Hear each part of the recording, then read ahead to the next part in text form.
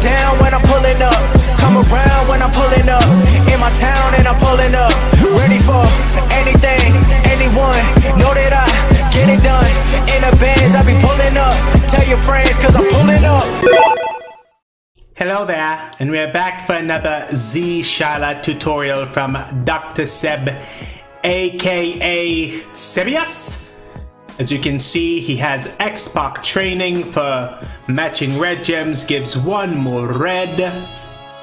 Rusev to create 6 blast gems. The red move already makes 3, Rusev makes 3 more, 3 plus 3 is 6, hashtag basic math.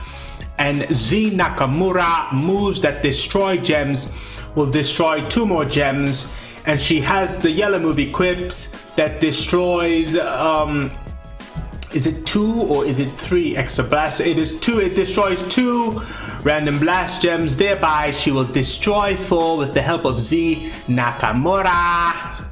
And we watch. Of course, she has the 1-turn freeze move equipped. And we're freezing, and we're freezing, and we're freezing.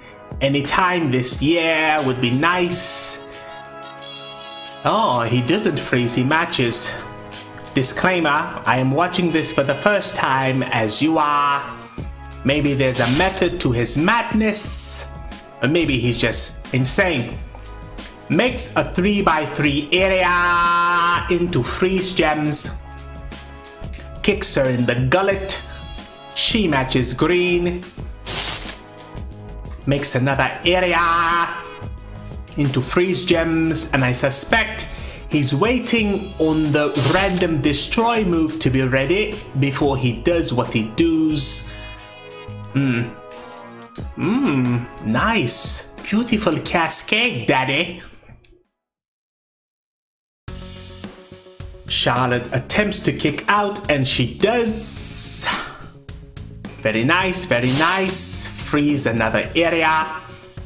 Now the frozen area shan't be able to be turned into submission gems, thereby he's creating a controlled area into which he can force her to place her submission gems, giving him a higher chance of breaking said gems, and he decides to match. I don't know what the bloody hell I'm talking about. She makes a 6-turn. Boom. That is gone. Three more chances. The black is gone, and so is the red. Now with most of her MP gone, she's going to freeze another area. Now I wonder, with frozen areas, if Charlotte would be able... Ooh, nice cascade, Leopold.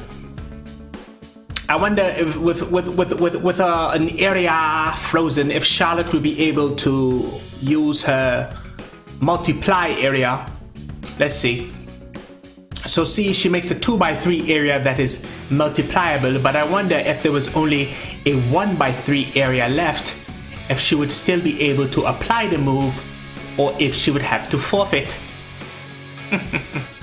Inquiring minds would like to know. Here we go, here we go. She kicks out. Freeze an area, take an area.